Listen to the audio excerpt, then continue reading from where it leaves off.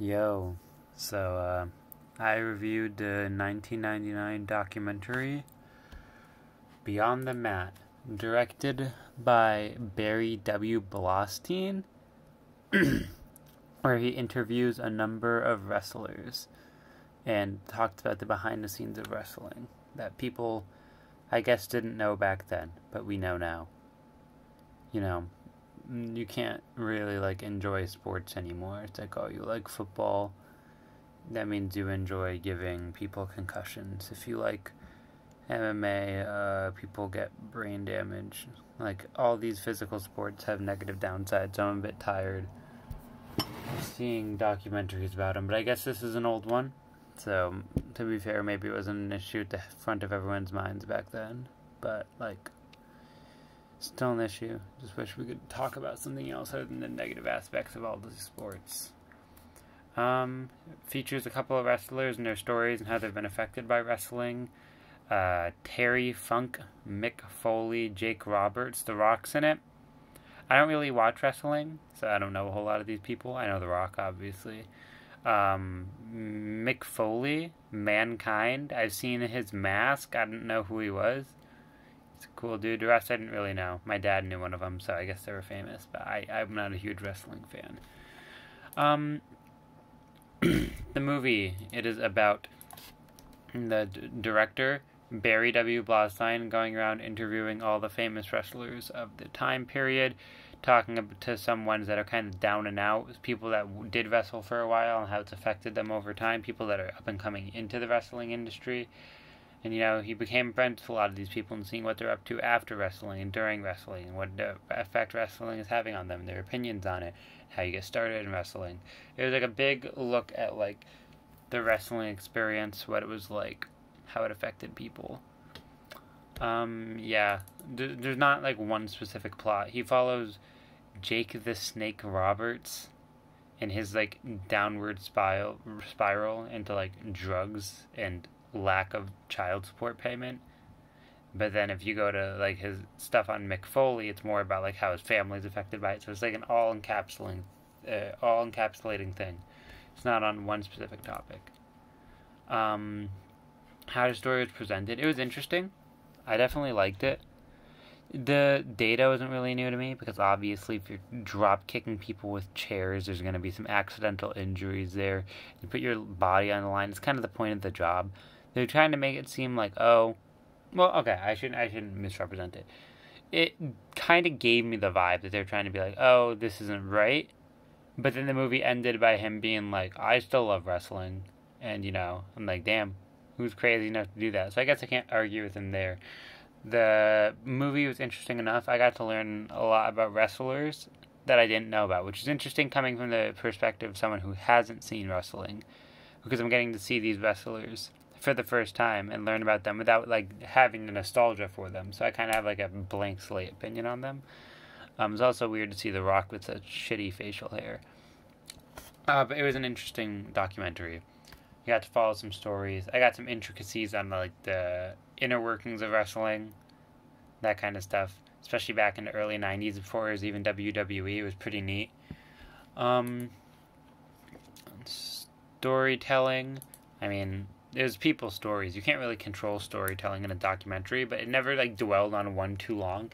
It had a very natural feel. You'd follow Jake Roberts for a bit. It'd be oh, ring ring, I got a call from New Jack, and he wants me to come out and help him with a movie deal. And we're gonna see how his acting career is going. So it was very natural flowing. It wasn't this is the effects of boxing, wrestling, and now we're gonna move on to this. It was all very natural feeling. It was interesting. The pace was good. So that was the flow of the documentary. Choice of music and sound. The fact that I can't remember a single song should tell you all you need to know about that. It's normal. The sound is typical documentary stuff. You have a guy talking over it like this, and it'll show an audio clip. It's older, and it'll show an interview with some guy. It's if you've seen one documentary, you've seen them all format-wise. They all do the same thing. You got a few that stand out, but this is just a typical documentary. It's not breaking any ground in terms of presentation. Oh, that's hot. Let's see, what else? Does the documentary have bias? How could you tell? I think it has bias in the sense that the guy filming it was like a huge wrestling fan. Because I feel like this type of data in the hands of someone from like BuzzFeed International that doesn't actually like wrestling could definitely be like a slander piece, like calling the wrestling industry a horrible like industry or something, and like denouncing it entirely. So I think that his bias is definitely that he enjoys wrestling, and he's coming in the position of someone who enjoys wrestling. It doesn't really affect his opinion of it that much. He has a lot more respect for the people. He's more concerned about its effects on their personal life, but he still likes it, so I guess there's a bias in that sense. But in terms of like how they present the information, not really, I guess. Like, it talks about... I guess it never talks about how much money they make from it.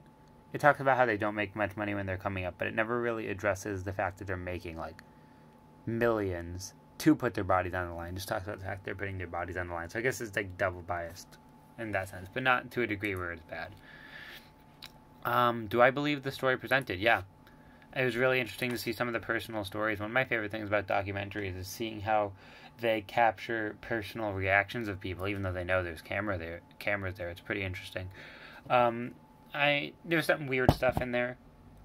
Like, one guy's dad was a pedophile. Like, he was born out of a mom who was, like, raped at age 13. And then the guy's like, yeah, I've always wanted my dad's respect. It's like, why would you want your dad's respect? He's a shithead. But, like, in terms of the actual stories told, they were really interesting. I believe the stories told. They all felt really real. None of them felt, like, exaggerated. It didn't feel like they pushed too far with their points. Everything seemed within bounds of reality.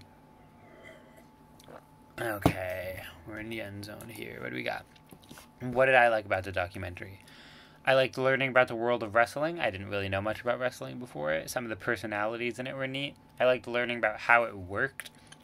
It gave me more of an appreciation for WWE and Vince Vaughn, the head of WWE. Because that dude got jacked and went into the ring so people could beat the ass out of him because they didn't have enough villains. Like, that's dedication. That's one thing I always hold against people who claim that wrestlers are just being exploited.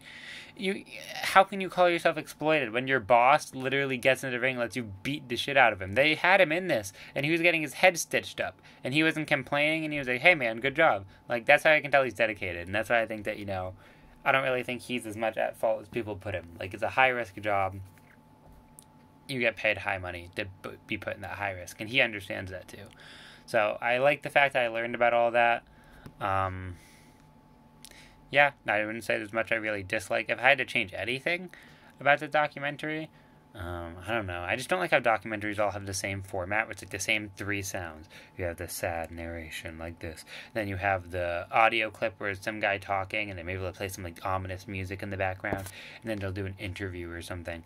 I wish they'd spice it up a bit more. It feels very generic. It feels like they throw a bunch of topics into the like documentary machine and just rumble it up and shit something out. But it was a good documentary overall. I think I just have problems with documentaries as a whole. I give it like a 9 out of 10. Maybe an 8. Could be a bit more interesting. But yeah, my opinion on wrestling hasn't changed because I don't watch wrestling. So that's my review of Beyond the Mat, a 1999 documentary by Barry W. Blaustein about wrestling.